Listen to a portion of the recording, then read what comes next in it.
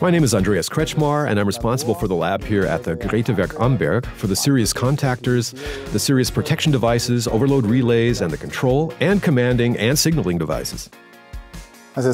Well, I've been dealing with IE3 for many years now, actually since that LOT11 standard was published in Europe. We measure the motors from the outside. The interesting thing for us is the dynamic behavior of the motors. We use the results to determine dimensioning criteria for our switching devices in order to make them suitable for the market. Due to increasing starting currents and increasing dynamic loads, the power networks in factories are exposed to greater loads when the motors are started directly.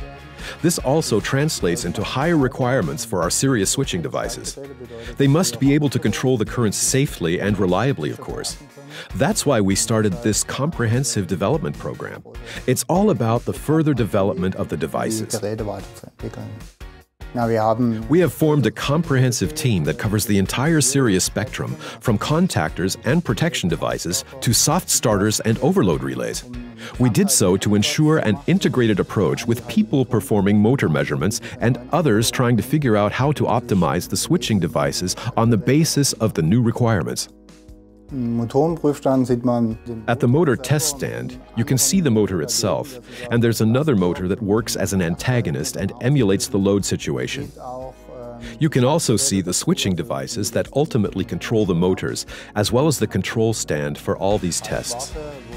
It is kept somewhat apart to keep it safe for the operating staff.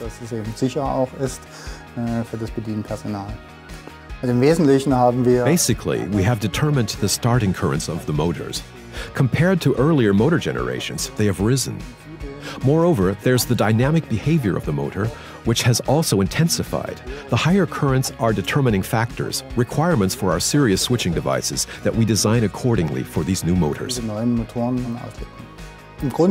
In principle, energy efficiency is rather important. In my opinion, it is especially important and challenging for the engineers. I believe that they have a lot to contribute. In this respect, it's fun to work on such a green topic.